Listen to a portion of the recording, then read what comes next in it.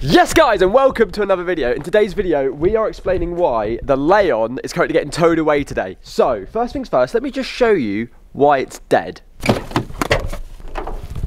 Right, there's a little bit missing there. So where's the throttle body, I imagine is what you're asking. So let me go through some things that have happened to this car since I've last filmed a video, and the reason it is currently here and not like anywhere else ever. The Leon itself had some struggle starting in the morning, cold start, typical diesel issue anyway, and I wanted to change the camber sensor. Dad said try the camber sensor, or cam belt sensor should I say, it might make a difference. So the cam belt sensor goes right, so that right there is the cam belt sensor. That goes behind the throttle body down here and then out the other side of the cam belt here.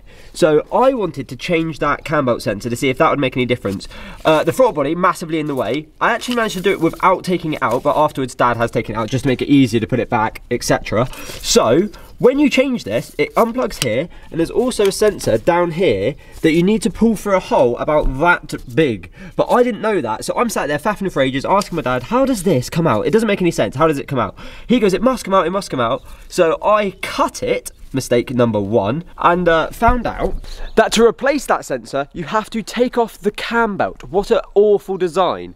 So it's bricked, and it has been bricked for 3 months because I can't take the cam belt off. I'm not a trained mechanic. So today's the day we're hopefully going to tow it to a garage so they can take the cam belt off just to change a goddamn sensor that I cut in half. Yes, it was my bad, my mistake. But we have some maintenance to do before that, and I'll show you what I mean. So, as you might be able to see, there's some precipitation on the window, and that has caused some slight moulding. You think that's not too bad? Oh, actually, that looks absolutely disgusting. Oh, don't worry, it's only on all of the interior, absolutely everywhere. Like, look at the absolute state of this interior. Also, yeah, apparently there was food just left in here, so that's disgusting. That teddy bear on the seat there, that makes me want to throw up slightly. That's awful. So yes, boys, today, before the car is getting towed away, hopefully by my dad when he turns up, we need to clean the entire interior because that makes me want to vomit, and it stinks and it's awful. I have tested out what we're doing today, which is warm white vinegar and, well, warm water and white vinegar and a microfiber. There might be better ways of doing this, but this is how I'm doing it. So what we're going to do, I'm going to set you guys up and we're just going to absolutely clean the living hell out of this. Like, look at this steering wheel. That is absolutely vile. Also, it's all the way on the inside as well, so that's absolutely handy. Look at the state of that over there. So I don't know if this can even come out or the best way of getting it out, but look at that. That should not be on a seat. And just for reference, boys, there's the throttle body. So yeah, that's just chilling. Also, I have a puddle over there. You might be able to see. Explain that to me. Also, how's that happened? Like, that's disgusting. Hold on, let me just. Yeah, that's vile. Speaking of the devil. Hello. Right, I'm by no means a professional, boy, so I'm just going to cake my seat in this because I'm assuming the vinegar, the alcohol in the vinegar kills it. I don't know that, but that's what I'm going with. So I'm just going to rub this and assume this is doing good. Yet again, I don't know, but I mean, it's gone. What I would like to do is then wet vac it and then dehumidify it, I think, just to really get rid of all of the grime. Got it, absolutely. Stinks. Just put by the way, that's not even the mould, it's actually the vinegar. Jesus, that stinks. Right, okay, well that's a start. That's a nice little start. Look, that's sittable. Right, I should probably do the driver's side actually, because that's a little bit more, you know, vital. Right, boys, what I did just do off camera, which is a little bit annoying, which you wouldn't have seen, I left the handbrake on, and obviously the brakes, because they've not moved, have rusted on. About to do the steering wheel, but I left it in reverse so I could wiggle it back and forth, and I've uncracked both rear brakes, so they should be able to move, hopefully. I'm not using this stuff sparingly, boys. I'm absolutely caking everything in it because it's disgusting. God, this absolutely reeks there. I'm trying not to breathe while I'm in it because I just feel like it can't be good for you to breathe in this much mould. So I'm legitimately taking breaths outside the car and then coming back in just to breathe. That might be a little bit over dramatic. I'm sure my dad will laugh at me when he gets here, but god damn, it smells bad in here.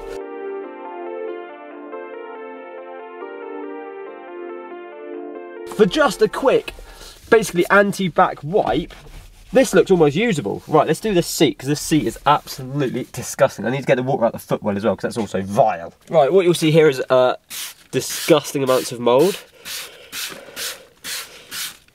What I've noticed is literally the second it gets wet, it goes. But I don't know if that's just because I'm covering the mould in wet.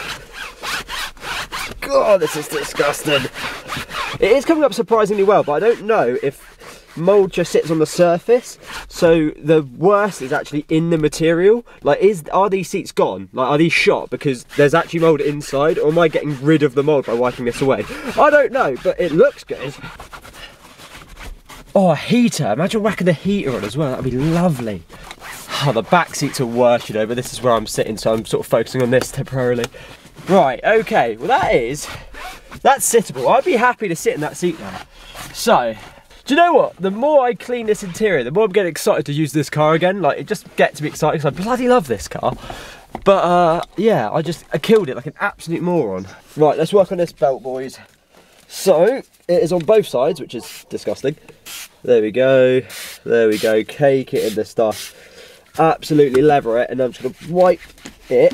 Boys, I did think, should I take it for like a full detail, like an interior clean afterwards? Because surely they've got to use some stuff that does this some good, is what I was thinking. Also, wet vacuuming it, would that remove the mould inside? Because there's obviously like sucking it maybe. So like if I wet vac this and then got like a dehumidifier to suck all the moisture out, would that be a good idea? Or maybe just ramming the heaters on for a little bit? I don't know, these are all thoughts that are going through my head while I'm getting rid of this mould that's absolutely disgusting. I don't know if you actually saw me do any of that, but yeah, I've just wiped the absolute hell out of this. And now it looks like bloody brand new. Look at that. Actually, does look pretty good. Considering this was absolutely caked in mould, I would actually like wear this. I'd have this on. Not that I really need it to go like 500 yards down the road, but right, we're going to start with this door and we're just going to work our way in, because the door actually isn't too bad, but I just don't want to miss anything ideally. So we're just going to give every single panel a good old disinfection, because I don't want to breathe in mould every single day of the week. Right, that's that done. Look at that. It comes up so good. But yeah, look how disgusting that is. Vile. And then look, it is just absolutely, that is so grim. Look at the state of that. Right, okay, let's work on, let me whack you in here. Put it in the comments, is this how you're supposed to do it? I really don't know, but this is working, so I'm not going to complain. Right, boys, we're now going to start cleaning out everything, because as you can see, there's like bits of mouldy food, rubbish everywhere. Yeah, this car's been left in disarray. Right, so let's now disgustingly get rid of everything in this interior, because this makes me want to gag picking any of it up, because it is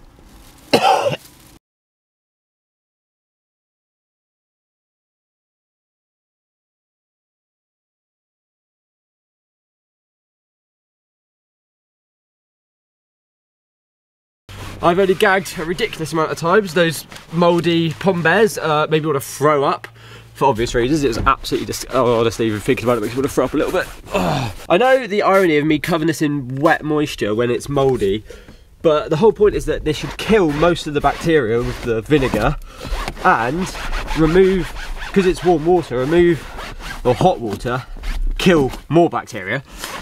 And once the car's running, I can heat up all the moisture, get it out, or use a dehumidifier to suck out all the moisture, and the car should be good as new. Yet again, I probably need to wet vac this entire car, because it doesn't stop it from being inside the seats, and that's the bit I am worried about. But let's just get the worst of it, so I feel less disgusting being in it. But boys, we are making very good progress. So I've done both front seats, although I still need to do the back of the driver's side, steering wheel, door card, gear knob. I need to do the headline. The headline is disgusting. Then we've got the other rear seats, the other part of the bench. I've cleaned out most of that interior. That was absolutely disgusting as well. Boys, we are getting there. Dad's going to turn up soon. I've already unrusted or moved the rear brakes, so they now actually move. We don't know about the fronts yet, but we're assuming if the rears move, the fronts will probably move. And then boys, we're going to have a bloody moving car. And then it needs to go to the garage to get the camera taken off, to change the sensor I cut it off. So we tried 3 turn eyes, because I don't have one. None of them fit, so we're going to now try and push it to the garage. Right, okay. Shall I get the key? I don't need the key. Yeah, because the steering lock will come on. Right?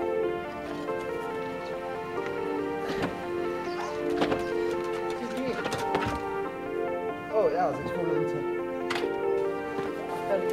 Yeah.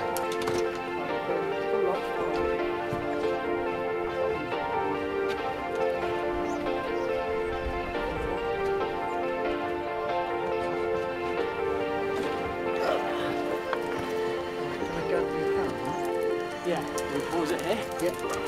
Oh, you want straight through that? I think you need, right. Don't forget, because what you want to keep the speed that we gain. Yeah.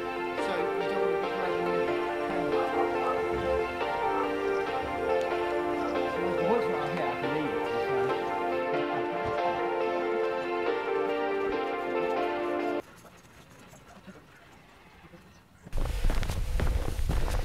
This is how far we got. Not bad. I think we need to, where that junction is, Yeah. if we can get ourselves to there, we're just going to have to point the car in the right direction and both go at the back and just push. Yeah, because that is, you can see it's reasonably steep. After that, it'll be fine, it's all flat with downhill. A little bit of fitness for the morning. Yeah. Oh. I'll tell you what though, I'm impressed with the brakes. I thought they were going to be worse than that. Yeah, they're rolling nice. Yeah, to be fair, it rolls well. Considering, yeah. Here we go. Oh, turn the steering your way. Yeah. That's it. There you go. Right, back to you. Yeah. Back to me a little bit, so that'll do. Right, a little bit. That's it there. No, she rolls well. Yeah, she does actually. Surprisingly well. But if we do it in bite sizes, you're not burning yourself out. Yeah. It's actually going quite easy now. Yeah, that's what I mean. This bit's downhill. It's do we use the momentum of this downhill to get up as far up the uphill as we can. Do you know what I mean? Yeah. Because this isn't taking any energy right now. Right, to you a bit. Yeah. Only straight out. Should we get some... It's actually speeding up. Yeah, so should we get some momentum in?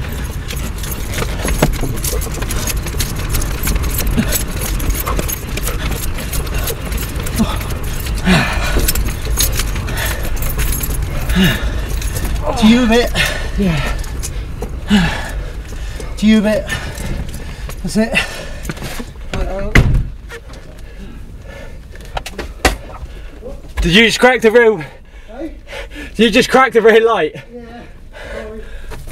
Can't see it.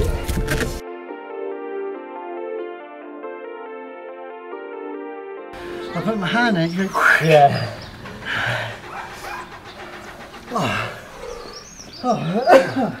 oh man. Oh, I try not to be sick, I can feel it. Oh, I have so much energy to get up that hill. I'll show you what hill we're on about. I didn't just want to stop. No, exactly. Oh, legs. It doesn't really look like it, boys. But that gradient there is probably like... It's probably like... Oh, it's hard to...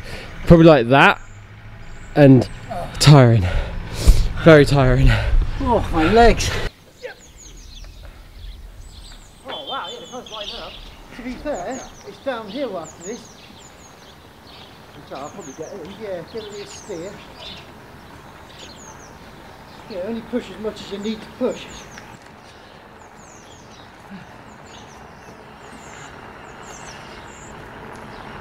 Yeah, it's literally taking itself a route. We're there. Yes, stop pushing, buddy. That's how the easy bit. It is here, boys. We made it. We made it. The car is dropped off to have the sensor, camber off, sensor in, throttle body in, charge, and then hopefully she'll be all running and she'll be the daily driver again, the good old Leon. Oh, there we go. Wow, we got it. Right, well guys, that is sort of part one. Clean the interior and got it moving and not towed, pushed down the road to the garage for it to get fixed. Literally one sensor has caused it completely useless, which is on me. But yes guys, thank you for watching. I hope you've enjoyed and I'll catch you in the next one.